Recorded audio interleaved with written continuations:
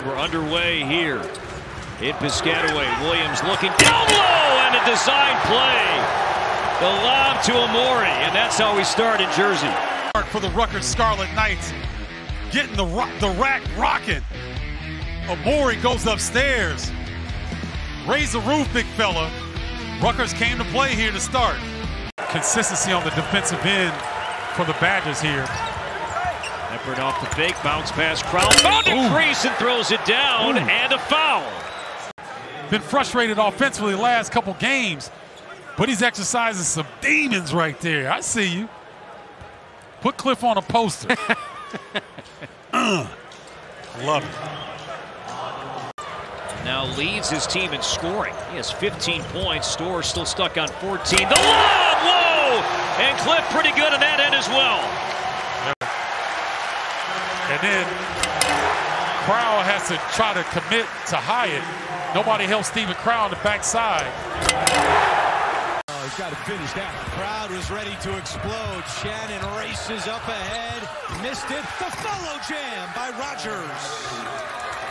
To relaunch their seasons and get back into the NCAA tournament picture. Jameer Young misses the floater, and Julian Reese with the easy stick back. But this has been a theme early in this game. Maryland established themselves on the 10 on the shot clock. Young, alley-oop for Traore. The left hand of Jameer Young, but giving him a straight line drive and not enough vision to understand what's behind you defensively, help up the floor. These are the kinds of games that both teams in January have had a hard time closing out. Akpara from Thornton. Of the floor, and a read here is Akpara's rolling to the basket. That's probably got to be help in the corner from Harris Smith. Yeah, he's rising up the floor, the left part of your screen. Scott blocked by Key. Rebound Thornton with 6 seconds left. It's Gale alone. The exclamation point. 50 minutes of basketball, and on the final possession, Dante Scott drives, and how about Zed Key? Only played, what, about 5 minutes today? 8 minutes, and he gets a big block in a big spot to propel the Buckeyes in double OT. Back home to play. Tominaga off the inbound. The three is off. There's Alec again. Second offensive rebound and another opportunity. Alec will go to the rim. Throws it down.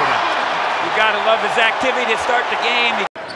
They were calling it a must-win game around here. Huskers have lost 3 of their last 4, but the passing is crisp. If it's a must-win, they're doing everything they must right now. In this first half. Yeah, 10 assists right away. Again, that extra pass, moving the defense, making it hard. Here's the little short roll on the ball screen, seeing the open man, and going to the basket.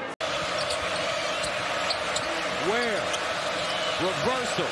Cuts. Dribble drive to the hole. Deals it down. Wham!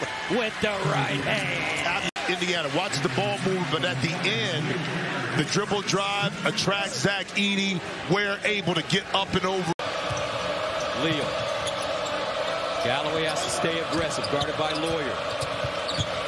Gets to the hole, lobs it in. The two-hand jam by Ware. Some highlight plays if you can move Zach Edey.